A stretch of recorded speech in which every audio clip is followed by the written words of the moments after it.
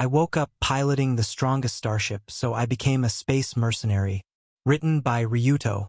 136 Black Lotus Debut Battle. After the consecutive training exercises and the surprise inspection by the Imperial military yesterday, we were finally going to return to our normal routine of pirate hunting today.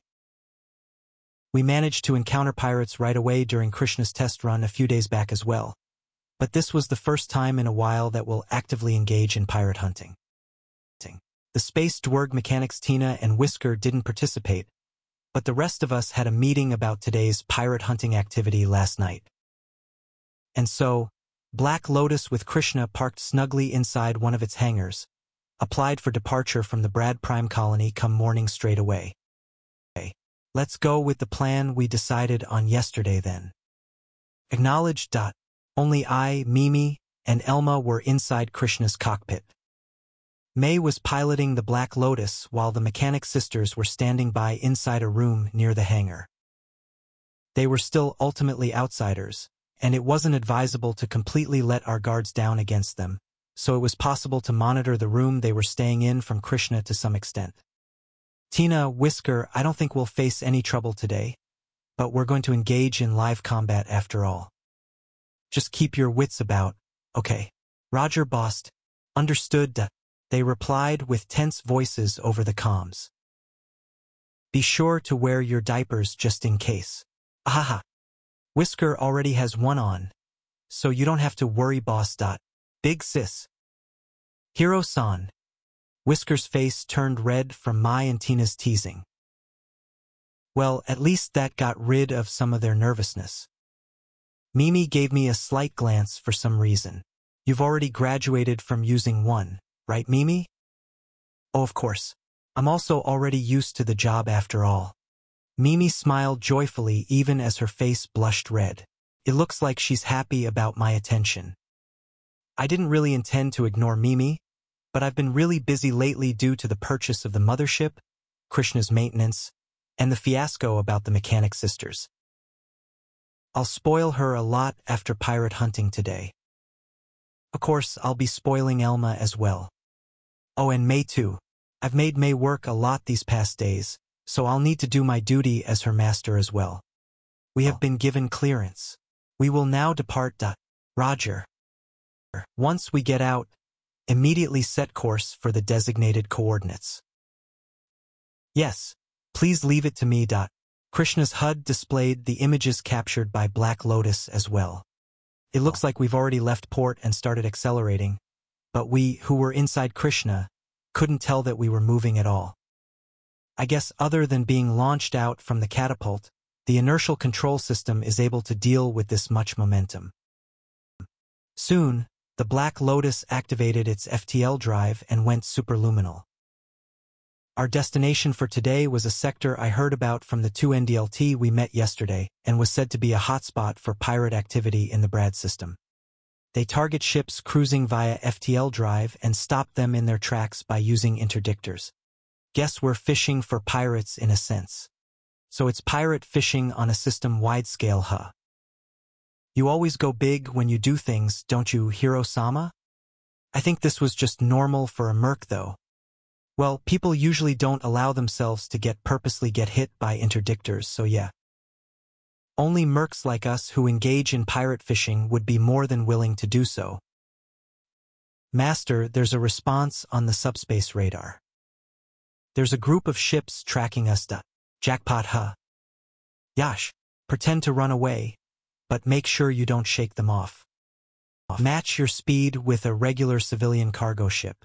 Set course for the Brad Prime colony. Acknowledged. I will pretend to desperately try to escape the moment they hit us with an interdictor. Please do. Yash, buckle up, guys. We're starting. Yes, Roger. We're counting on you for the catapult launch timing. May. Please leave it to me. I felt the ship slightly shake as we prepared for combat. It looks like they already hit us with an interdictor. Soon after, we got a call from Tina. Boss. I think we got hit with an interdictor. Are we going to be okay? Yeah, we'll be fine. Don't worry. It's all according to plan. We just successfully baited some pirate ships. Bait? Why, you're not telling me you were planning on making Black Lotus pirate bait from the start? Exactly. The shields and hull of Black Lotus are pretty tough, so you don't really need to worry, guys. There will just be some shaking when taking enemy fire. No. No. We're gonna get shot at? That's absolutely bad. You know? It's okay. Believe in the Black Lotus and Space Dwerg's capabilities. I made an okay sign with my fingers toward Tina on the other side of the screen and cut the comms. She looked like she still wanted to say something, but I don't have the time to deal with her right now. This is going to be a regular thing from now on, so the earlier they get used to it, the better. The interdictor has taken effect, and we will now be returning to normal space. I will scan the unidentified ships, and once they are determined to be pirates, I will open fire. Roger. After a few moments, the ship strongly shook, and we were finally thrown back out into normal space. It looks like it's starting. Scan complete. Unidentified ships are confirmed to be pirates. There are 9 small ships. Opening hatch. Activating launch catapult. Roger. We're starting U2. Once we're out there, we'll charge in immediately. You should start support bombardment once Krishna manages to get their attention, May. Roger. Yes. After hearing the crisp replies of my companions and grabbing the control stick, I switched the HUD display from Black Lotus to Krishna. Afterward, the hatch of the hangar began to open. Launching Krishnad. Along with May's announcement, powerful G-forces assaulted my body and pressed it against the pilot's seat. We instantly left the hangar behind and shot off to outer space. Hey, there's a small ship that launched out from that big one. An escort ship? That's weird. Why didn't it fly alongside the big one from the start? It's just one ship. Surround it and bring it down. We could clearly hear the vibrant exchange of the pirates over the comms. Ha ha ha, what a happy bunch. We're gonna turn you into space dust and get that sweet, sweet bounty. Don't I feel even a little bit repulsed about taking lives? It's not like I don't, but the other party are pirates, you know. There's no room for those sorts of feelings when dealing with the likes of them.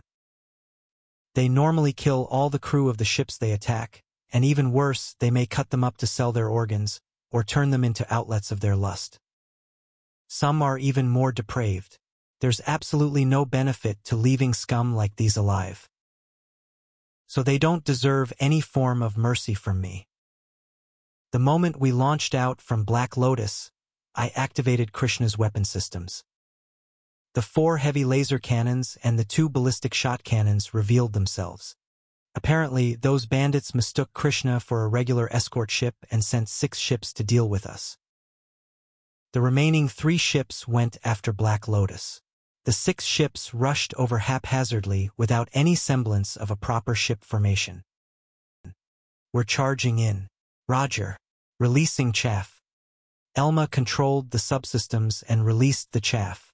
The chaff doesn't completely shut down the enemy's targeting systems, but it's very effective in disrupting their aim and reducing accuracy. Why is there chaff in space, you ask? I have no idea. It's just how it is, guys. Well, it's not sprinkling metallic foils, though. Maybe it's some sort of unknown particle or something.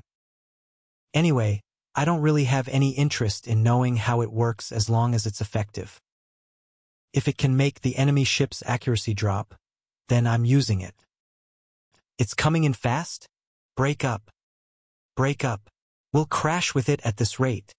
Maybe they're aware of just how thin their shields and armor were, so the pirate ships desperately made evasive maneuvers in order to avoid Krishna. Basically, most escort ships are of the well-shielded and well-armored variety, so in a head-on collision, the retrofitted pirate ships will be the ones to turn into space debris. So they were well aware of that weakness and tried to avoid a collision as a result. But that was part of my aim as well, since that will expose plenty of gaps I can take advantage of. The emerald laser beams fired by Krishna's 4 heavy laser cannons tore through the energy shield and hull of the lead pirate ship and instantly brought it down. It looks like the shots failed to hit its generator so it didn't explode. That's rare. I flew past the silenced pirate ship and turned the flight control system off. I used the attitude control thrusters to make Krishna turn rapidly and fired the main thrusters to the maximum in order to chase down the remaining ships. I was already pretty used to the GS resulting from these intense maneuvers. It may be a result of my daily training workouts.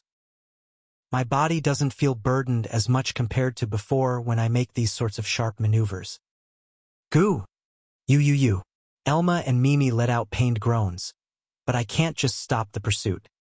I finally got a clean look at their behinds, so I immediately showered them with laser cannon shots.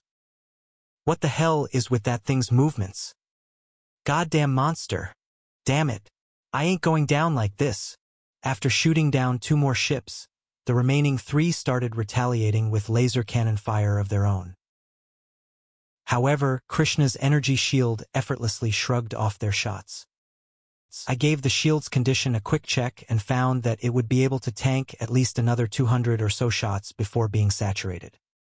Though if that happens, Elma would immediately activate a shield cell so it can tank even more. Yuwa! Stup! Krishna made a sharp turn and instantly closed in on the remaining ships. The pirate ships tried to escape, but Krishna was overwhelmingly faster. No, don't. The 2 large-caliber ballistic shot cannons spewed fire and countless submunitions penetrated the shields and hulls of the enemy ships, peppering them full of holes. 2 ships were simultaneously brought down. Like I said, no mercy for these guys. No, not here. Not like this. The single remaining ship was also brought down by a salvo of laser cannon fire, and I then headed to support the Black Lotus. No, I don't want to die. I don't want to. A ship was running away from the Black Lotus with its large-caliber EML already deployed. It looks like the other 2 ships were already taken down by the laser cannons of the Lotus. The last ship activated its FTL drive. The barrel of the EML gave off a fierce light, and in the next moment, the last pirate ship that was trying to escape exploded into bits. Man, that's brutal, and failed to escape. Phew. Guess that's it. Battle over. We're starting salvage work, guys. Thanks to Black Lotus, we could now retrieve all of the usable equipment from the pirate ships that we usually had to leave behind in the past. That meant that the gains from hunting pirates will increase several times compared to before. And also, we can salvage pirate ships that took relatively lesser damage and sell them off. Recovered pirate ships have little value for mercenaries since we piloted only the best, but they would be nice commodities for interstellar traveling merchants, miners, or scavengers because they could be bought at relatively cheap prices. As long as we could secure 1 or 2, they were pretty valuable loot. From now on, I have to be more careful and not make the pirate ships explode into pieces. You're making a face fit for a villain, Hiro-sama. Just leave him be. We'll leave the big one to you, May. Hey, Hiro. Let's start collecting the loot already. Acknowledged. Roger, ma'am. I moved Krishna toward the pirate ship wreckages and scanned their cargo holds for loot. I'm looking forward to our profits today.